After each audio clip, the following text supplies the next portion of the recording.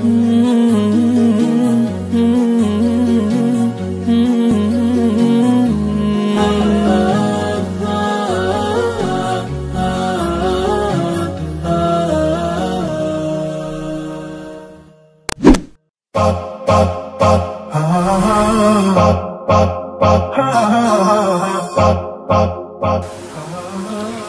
alaikum, I'm Zaki Bika and you're with us in the lab, empowering, inspiring and informing our viewers.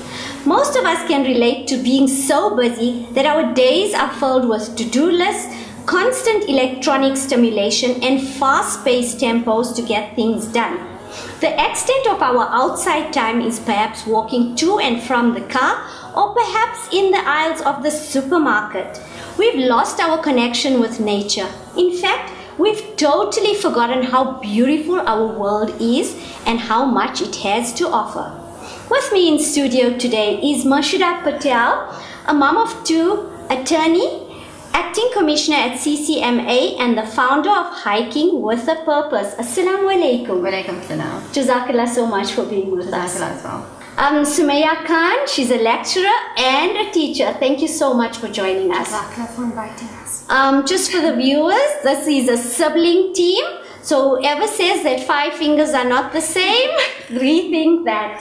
Okay, Mashida, why did you want to help females get reconnected?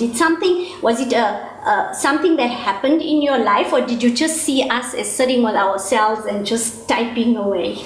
No, actually not. Unfortunately, the thing is, we live in a world where we are moms, we are working women, but we don't get out in nature. Yes. And unfortunately, we don't do it with our families. So the idea was to assist and motivate and inspire women of all ages. Right. So from your 60-year-old golden girls to your little 5-year-olds, and we've got all of them coming along on these hikes to just get out into nature. Definitely, that sounds awesome. So obviously you and your sister, you were the founder, but she has, so I'm going to just bounce off the two of you. That's just fine. to give the viewers more information. It was just a thought initially. How did you get to see it to fruition? Do you want to answer that, or Sumaya? Okay, Zakra, I in 2017, around August, climbed Kilimanjaro. Wow. So we did it with a group of about 30 of us. Okay. From the UK and South Africa with Muslim Hands. All right. And the idea was specifically born on that mountain. There is so many guides, so many porters, as well as the volunteers that are continually assisting us to summit. And one of the things that I had indicated was, when I come back, I want to live my life with a purpose. And the purpose behind it was to say, let us try and motivate these ladies, first of all, and secondly also, try and assist people that are less fortunate. Because what we did was we had joined Muslim Hands to raise funds for the children of Southern Africa. Okay. And so the idea was to say, let's try and see if we can also assist somebody in the community. Now specifically I'm from Rustenburg, so it's the community there. All right. And then we said, let's see if we can assist the less fortunate. And that is how this has come about.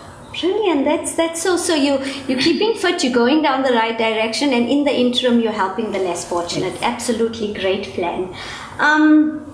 What is the trajectory of your vision? We're not going to go to long term. Let's stick with short term goals, Sumaya. What is your short term goals? I think our short-term goals is, like Mishra just mentioned, we look at inspiring the women to actually come out there, enjoy nature with us, and obviously admire what God has given us. You know? And I think we don't have that time to stop and stay. And that's basically our vision. We want to bring these women out there so that they can have their time away from their busy lives as well. Okay, so is that just reconnecting? You want to encourage them to reconnect with nature, or is there a fitness aspect behind the whole thing? I guess there is a bit of an fitness aspect for older ladies as well. They also don't have that time. They're also busy in their lives, so they tend to not even walk. Yes. That circulation is quite important. Yes. And I think a lot of us don't have that exposure to vitamin D, so, which is also quite important. Sunlight, yes. So sunlight as well, yeah. And then, yes, I think the last vision that we actually have is that we are assisting an individual within our environment, in our community, and see the benefits of that. Which is so remarkable. Mashida, what are the formalities regarding joining your team? Are there any formalities? Is it a long drawn out procedure that women are just going to ignore and not take it into consideration, or? Okay, so we don't actually have a formality or any requirement. All right. I think the only requirement is you need to be a woman.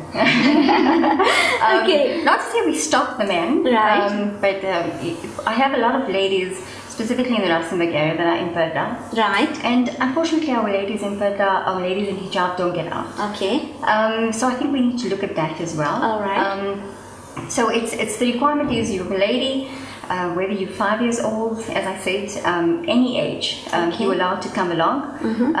We have a group, I have a group in Rustenburg, Sumaya has a group in Pretoria, and you can contact one of us, and you can join any hike that we have. Okay, perfect. Sumaya, this is an interesting one. Many viewers haven't hiked before. Like I said in the introduction, the extent of their walking, or perhaps is from one side of the mall to another. And if you're at Menlyn, then I suppose you'll hire Uber to take you. But is there a required fitness level, health level, dietary requirements if you want to start hiking? Okay, so well, we try not to force the woman in terms of fitness level. All right. Because they usually inquire from us what exactly the difficulty level of the hike is. Okay. We do accommodate for our stronger ability level ladies. Okay. And we also explain to them how long the hike is going to take, what is the elevation of the hike. And then we put it forward to them to say, would your body be able to take that? Okay. And then obviously we determine what their fitness level is looking at the moment, and whether they would manage it to come along with us. So I would say our hikes range between the easy and the difficult, and depending on your body strength, you can accommodate. You choose, yeah. Okay. Nadia Latif, registered physiotherapist, specializing in sports injuries, rehabilitation, orthopedics, musculoskeletal aches and pains, introducing shockwave therapy, also practicing hajama wet and dry cupping, advanced masters in life coaching as well as holistic health. House calls done in Lodium, Erasmia and surrounding areas, practicing at Bondi Park, corner of Viera and Willem Botha Avenue. Okay, this is a nice question, and it's at the top of my mind. Obviously, now you're going out, and it's ladies only. The element of competition has to come in at some time or the other. Tell me about it regarding the branded sneakers, the garb, the caps, the sunglasses. Tell me about it, Mashida. Zakra, on my side, and that's in Rustenburg, I don't have that issue. All right. Our ladies are, as I said, they are willing to wear anything, okay. any type of clothes. There's actually no brands. The only thing I have is I have our young girls continually taking the selfies. So you have to continually advise them, especially when we're doing high summits in a sense. So we did a summit last month, and it was the highest summit in the Northwest. And I had a lot of them sort of on the edge of the mountain. And you have to tell them, please, selfies on the edge of the mountain is, continually dangerous. Yeah, so I don't have that. Okay, Sumaya, your turn. Okay. I'm really not going to agree with Mashida on that point. I think forming this group within the Lodium Pretoria area, we are facing challenges with competition quite a bit. It is about the brand sneakers, the brand caps, and and now we also reached a point where there's a lot of the ladies who would actually like the branded t-shirts of ours as well. But I think I always mention to the ladies that if we keep it simple, we're still going to benefit from it, But we also now reached a point where ladies are in competition with who's more advanced than the other ones in terms of fitness. Okay. So we continually, when we start off the hike, we have a briefing for all the ladies to mention to them, you're not allowed to go ahead of the helpers, or you're not allowed to go ahead of me as the leader of the group. But we do find those ladies. I've ran marathons before, so that means I can go ahead of you. So in terms of competition, in that sense also, we do struggle a bit, but like I say, we have to mention that to them, that at the end of the day, we need to see the benefits. Absolutely, and that's a valid point. I mean, besides the brands or that, or those kind of stuff, you're doing something to empower yourself, obviously. Yes. So you need to, encourage them. And I think they also notice it, because some of them come with those extreme brands, and they realize how dirty it gets. Yes. And, a hike is full of mud and dirt. Absolutely. And then I think they realize that. So you're losing the focus in that aspect. Mashura, a very important question.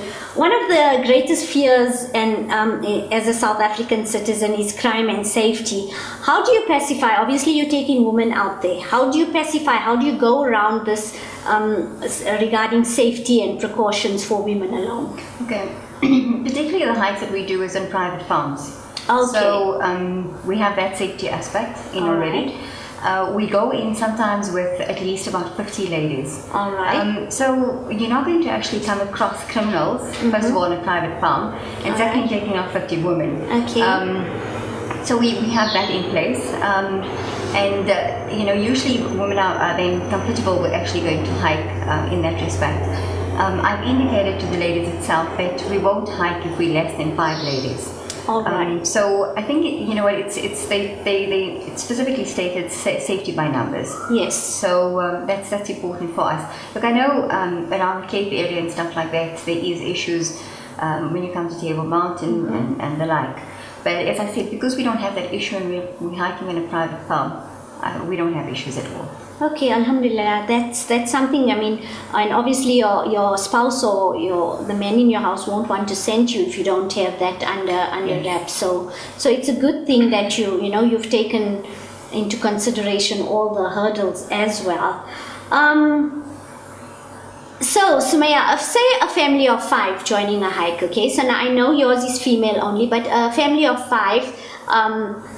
Maybe with some other father and 3 kids, different ages, different physical abilities, different levels of fitness. How would you accommodate them for that hike? Okay. So are you able to mediate a hike for a family of 5? Yes, we are able to do that. We actually have certain friends that have joined us as helpers or volunteers to assist us on the hike. Okay.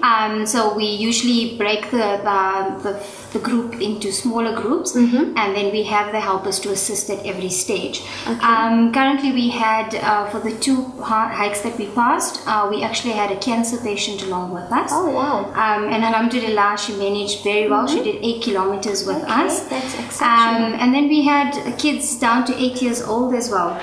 So the helpers do it at the person's pace. Okay, so once again, you've taken into consideration all the things that needed to be done. I think just to also add on to that, Zakina, what we've done is we've divided it into levels. So we have a fast-paced group. All right. So anybody that is more able and more fit would join that group, and you give them the choice and the decision to make. All right. Then we have a slower paced group. Okay. And so usually that's your beginners and people that just want to enjoy beauty in a sense. The nature. So they would then get divided into that, and we split it up by say 5 to 10 minutes. And then we go off. But then we'd have, for example, like in my group, they would be like your leader, and then you would have at least 4 assistants in the group. And then we've got, so the 3 assistants are somewhere between the ladies, and we have a sweeper. Right. So that's like all the ladies that picks up the Yes. ladies as we go along.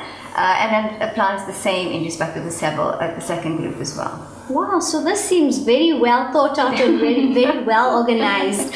I'm actually in awe of the work that you've, set out to do. Nadia Latif, registered physiotherapist, specializing in sports injuries, rehabilitation, orthopedics, musculoskeletal aches and pains, introducing shockwave therapy, also practicing hijama wet and dry cupping, advanced masters in life coaching as well as holistic health. Housecalls done in Lodium, Erasmia and surrounding areas, practicing at Bondev Park, corner of Vierde and Willem Botha Avenue. Last words, final words, Sumaya, to the public. How do you keep women motivated, or how do you encourage them to start reconnecting with nature? From my side, I think it's I started hiking with this, that it's more about your intention and about what you want to do in terms of your own body. Okay. So it's not just about conquering the mountain, but also about conquering within yourself. Wow, well said. Mushta, final words out to the ladies there. Just a very famous quote. It says, of all the paths in life, make some of them dirt. Wow.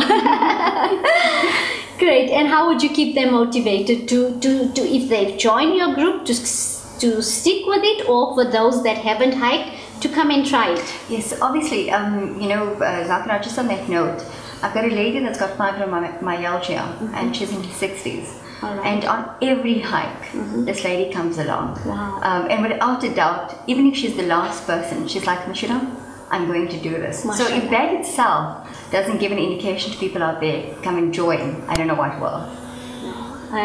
Really great job. Thank you so much for coming on to the show. I'm sure this episode has brought out the little girl in you, and you're really deciding to reconnect once again. I end today with one of my favorite quotes. Love hurts, life hurts, but nature heals. Catch us next week on Lodium Today for another great episode. Assalamu alaikum.